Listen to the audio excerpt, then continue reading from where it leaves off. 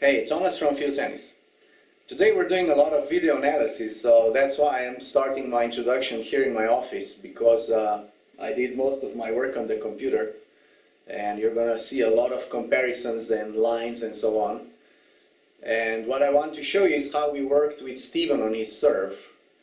So the short version is how did we improve his toss with field-based exercises. So his toss was low, and I want to show some field-based exercises on how to increase the toss. That's the short version. The long version is that we're going to take a look at his serve and analyze it in detail. We're going to take a look at the mental reasons. What are the reasons that he might be serving the way he is, what is holding his serve back? And we're going to take a look at biomechanical reasons, so the physical reasons. And then once we have the whole picture, we can then prepare a plan on how to work on the serve. So let's get started. So let's take a look at Steven's serve so that we can better diagnose the problems. Since Steven is a medical doctor, we're going to do it his way. We're going to create a diagnosis and then a prescription of drills on how to work on his serve. So I'm going to run it now one time with me, with my serve. Now keep in mind these two clips are synchronized, so we're going to hit the serve at the same time. That's very important to know. We're going to hit the serve at the same time. So now just observe a little bit what's going on, and then we're going to go more into details.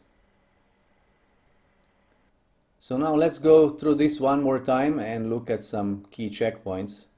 So the first one is the position of the racket when we release the ball. So this is I'm releasing the ball. You can see where my racket is. So that means I've covered quite a lot of ground with my backswing by the time I release the ball. Now you see Stevens where his racket is when he's releasing the ball. So he hasn't covered much ground with his backswing.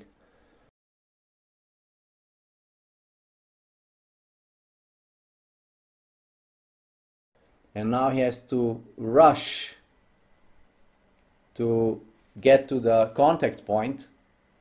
Now if he had a very high toss, that would have been possible, but now you can see that even his toss is lower than mine.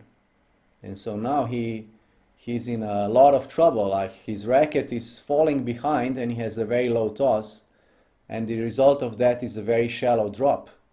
He's simply unable to execute the whole drop or the whole loop behind his back of the racket that actually accelerates the racket, because he has no time.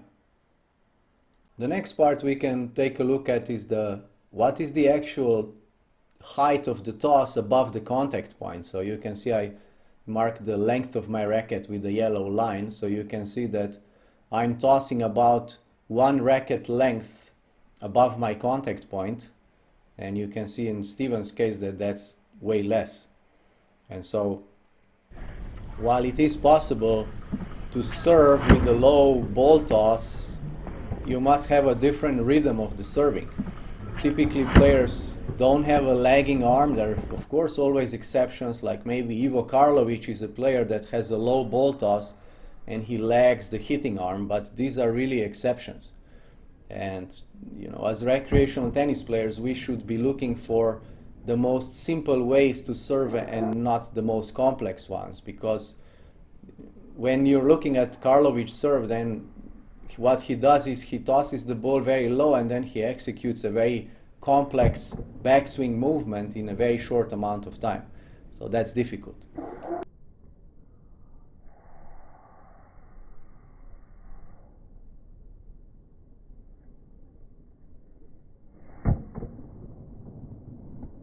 And so we should be looking for a serve that is simple for us and that gives us good consistency and placement.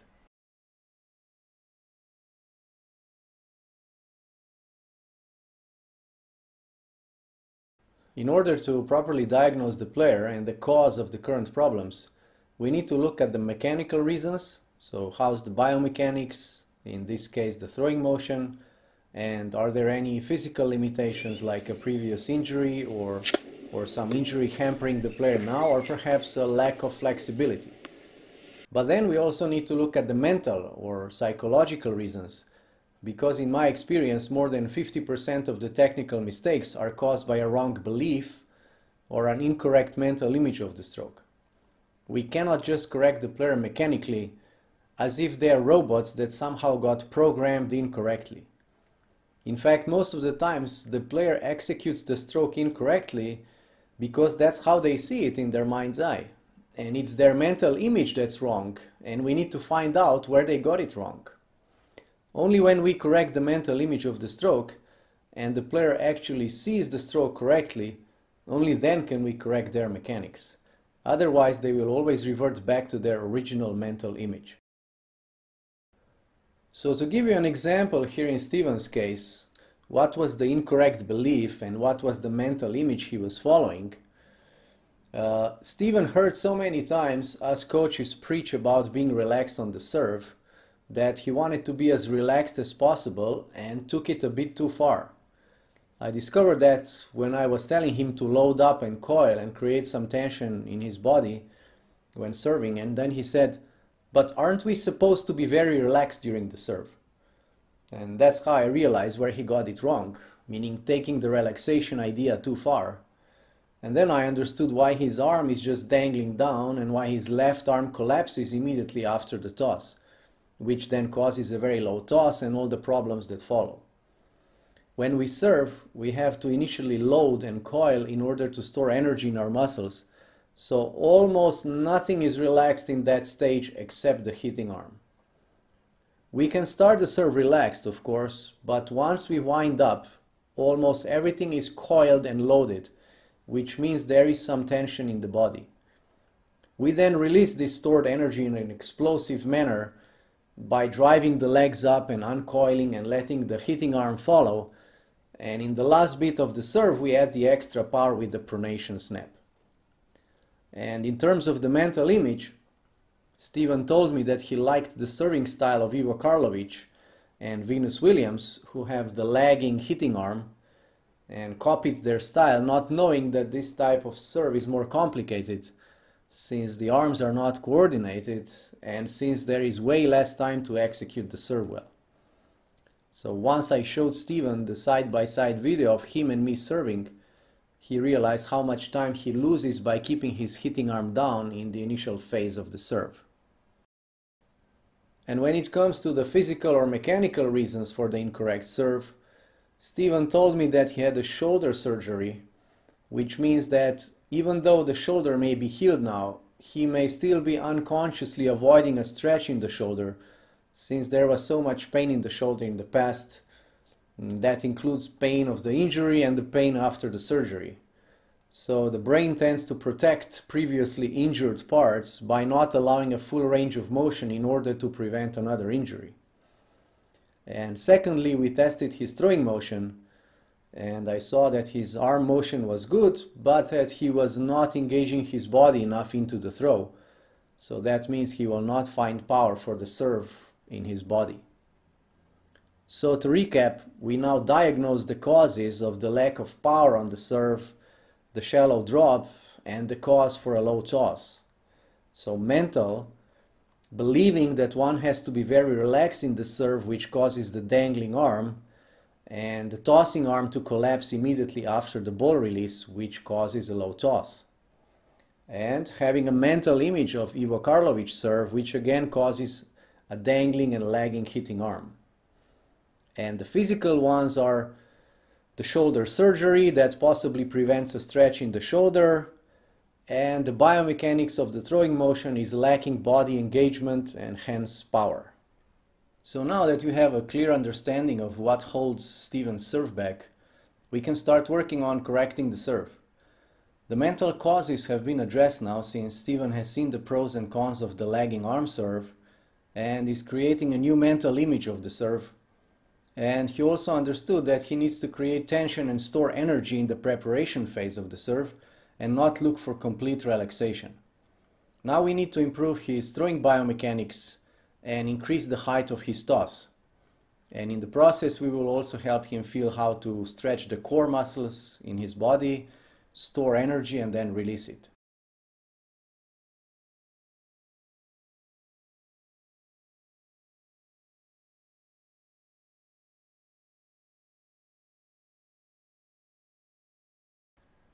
When I zoom in a bit to see the difference in the beginning of the toss, you can see how much less of a swing Steven has than me. By not swinging back towards him, he doesn't bring any energy to the tossing arm, and the tossing arm basically has to initiate the toss from zero speed. If the tossing arm starts the toss from a static position without any help of the swing of the body swaying in some way, then there's high chance of problems. The toss may be low or jerky and therefore inconsistent. So the first thing to keep in mind is to make the toss more dynamic. Steven needs to get a bit of a swing backwards and then initiate the toss. So one way to feel how to engage the body in the toss more is to look for a stretch in the front part of the body all the way from the left hip up to the armpit. Now if I just told Steven to toss higher, not much would have changed. In my experience, words don't work. We can't teach a sport where body needs to execute certain movements by talking to the person. We need to talk to the body directly through feel-based exercises, as only then we can expect quick and noticeable changes. You can use two very simple exercises to stimulate and engage the tossing arm, and also to engage the body to stretch more. The first one is to simply toss a heavier ball, like this medicine ball, that weighs around ½ kilo or 1 pound. If you don't have it, you can take a small bottle of water that weighs about the same and practice your toss with it. This extra weight will force you to engage more of your muscles to toss it higher. And tossing a tennis ball after some repetitions with this heavy ball will be much easier. The second drill you can do is to use an elastic band. Step on it and hold it in place and simulate the toss by stretching it up with your tossing arm. Overcoming the resistance of the band again stimulates the tossing arm and the side of the body underneath where Steven should feel a stretch. He can then later just rely on this feeling of a stretch and try to find it, and he will get into the right position. Remember, the final goal of instructions and corrections is always to go as soon as possible from thinking to feeling. And finally, you can combine the stretch with the rubber band with the throw of a light medicine ball or just a shadow swing of the racket.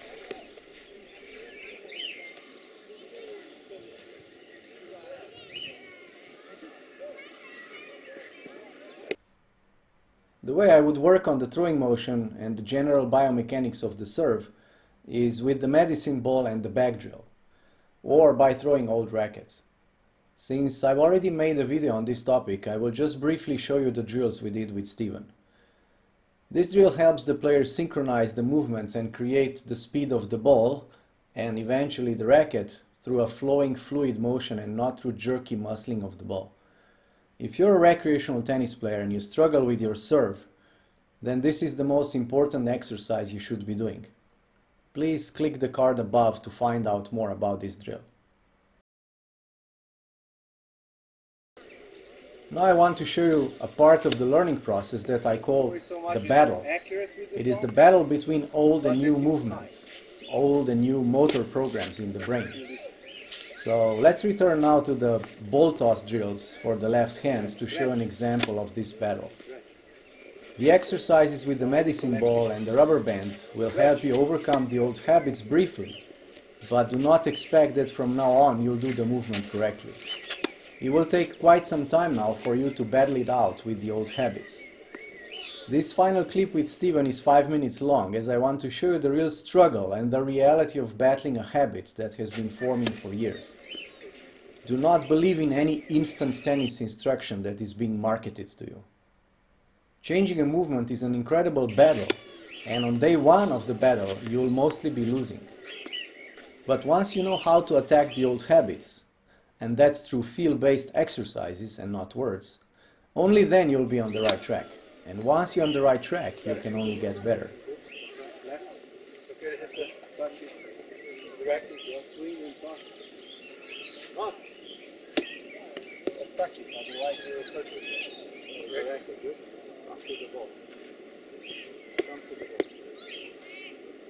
Just gently come to the ball.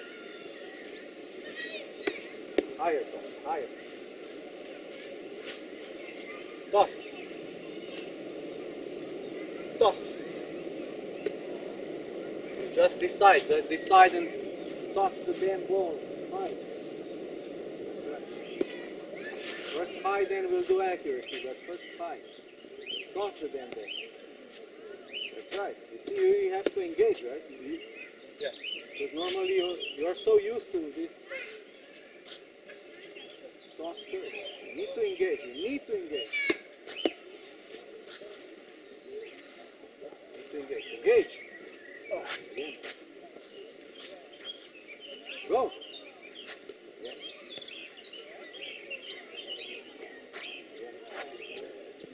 Two more. That's right. See, now you were like this, right? The ball. Engage. Toss the ball. Toss it.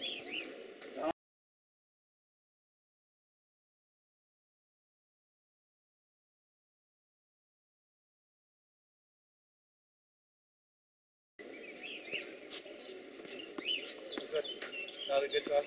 No?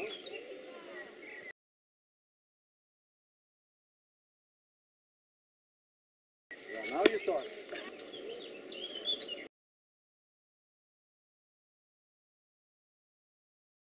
Yes, you must go. Don't worry about accuracy for just we need to wake up the left arm.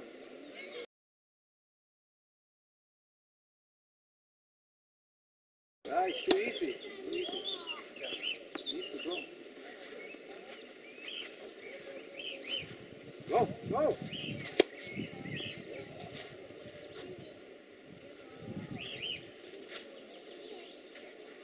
It's the best. You know what is the best.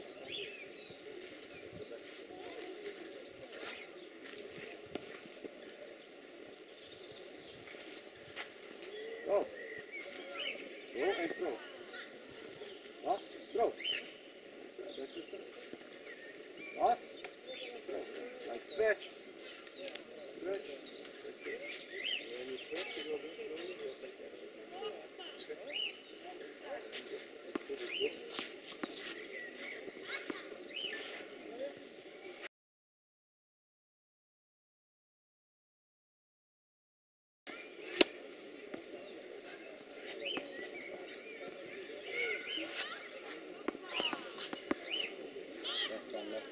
Left arm. Okay, better. Just that you get new heights. Again, never mind. Just get new heights. Just break the system. Break the system.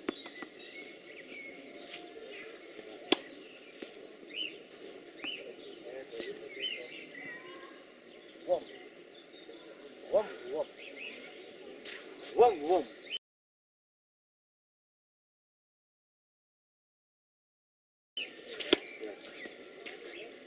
Wom, wom. Wom, wom. Okay, see? Now it's better.